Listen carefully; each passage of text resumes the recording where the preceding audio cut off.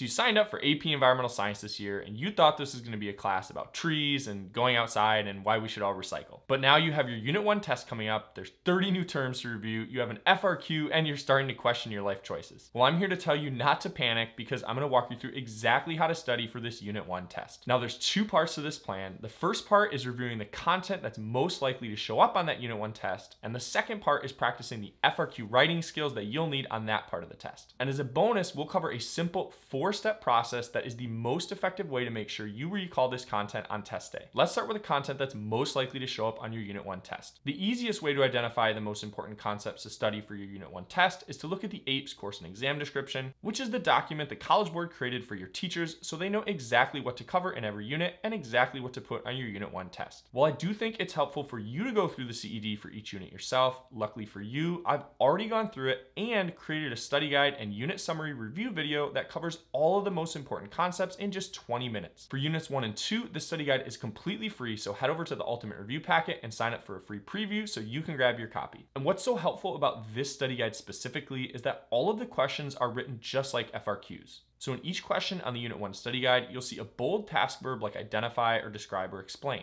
And if you want a resource that tells you exactly how to answer each of these different kinds of FRQs, you can grab a copy of this FRQ task verb sheet with your free preview of the Ultimate Review Packet. And this is so important that you learn how to answer task verbs with the appropriate amount of detail so that you work smarter, not harder, when it comes time for that exam in May. The other benefit of using specifically this Ultimate Review Packet study guide is that you'll be combining steps 1 and 2 of this process. So while you practice recalling the most important concepts from Unit 1, you'll also be practicing the FRQ writing skills that you'll need for that section of the test. But before you get started studying, let's talk about what it looks like to study with care and with intention. See, a lot of students just race through the study guide, writing their answers by directly copying down information from their notes or from the unit review video. Or even worse, they just reread their notes or watch the unit review video without answering any practice questions that force them to recall that content. And neither of these approaches is really going to improve your ability to recall that information when it comes time for your Unit 1 test. Instead, you need to make sure you're using a technique that scientific study after scientific study shows is the best way to remember information on a test, which is active recall or retrieval practice. This just means that when you're answering review guide questions, you want to actively recall that information from your memory without using any notes or videos to support your answers. And make sure you're putting the active in active recall. This process should feel a little challenging.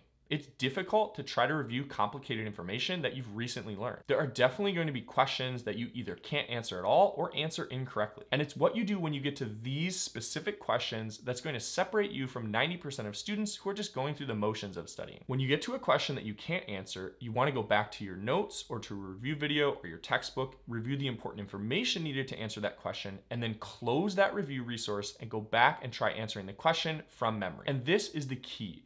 Whenever you answer review guide questions, you want to make sure you're actively recalling the content from memory without notes or videos. But the other step that will really elevate your study process and maximize your chances of earning an A on that Unit 1 test is to correct your study guide answers using the answer key. This helps you avoid something called the trap of familiarity that gets AP students every year. This is where you recognize a term in a question or you think you have the basic gist of the idea, but it turns out there's some serious gaps or misconceptions in your understanding. So as a review, let's go through the 4 steps of the only APE study plan you'll ever need. Step 1, answer as many of the study guide questions as you can using active recall. As a pro tip, circle or put a question mark by any questions that you're going to review and then come back to. Step 2, review your notes or the unit review video for any questions you skipped on your first recall attempt. Step 3, close your notes or the video and try answering the questions that you skipped on that first recall attempt. And finally, step 4, use the answer key to fill in any gaps in your recall attempts and leap over that trap of familiarity. And if you really want to make sure you have these concepts down and are able to recall them on test day, complete these 4 steps a few days before your Unit 1 test